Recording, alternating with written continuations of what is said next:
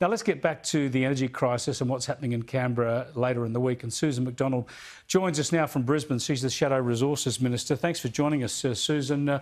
You must be just enraptured about the prospect of flying down to Canberra later in the week. One last visit to the nation's capital when you thought you were back in your home state for the summer.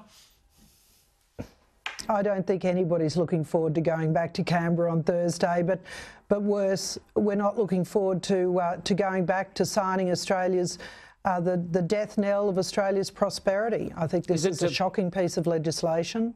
Is it necessary? Is it necessary for the expense and carbon dioxide emissions for everyone to get back to Canberra?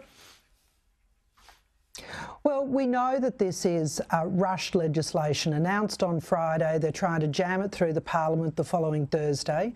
There is so little detail. I hear Jim Chalmers saying that a vote against this is a vote against reduced electricity prices. Well, that's just not true.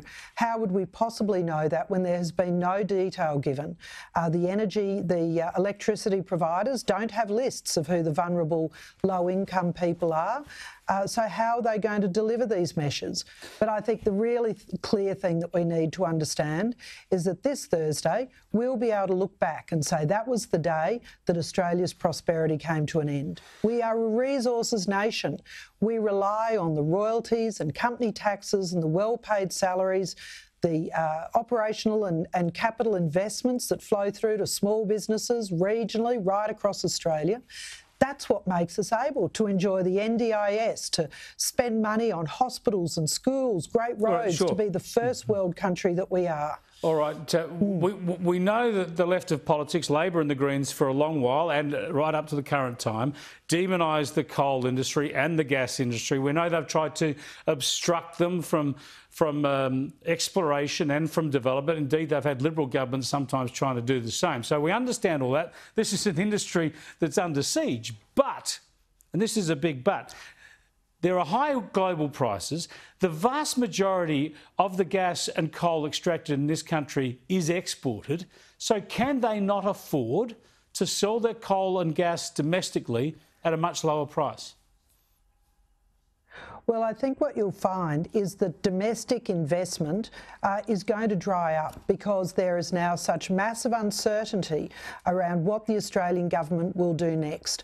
I've never seen price fixing work anywhere in the world. It's such a communist regime to introduce price fixing. We know that domestically, because this is not being imposed on export markets, domestically it's going to result in gas shortages, gas rationing.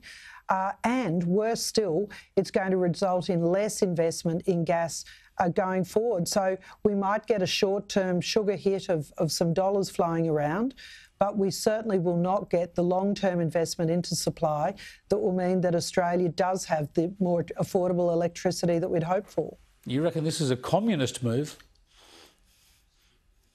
I don't think there's any other description for it. Price fixing is a policy that has not worked anywhere in the world.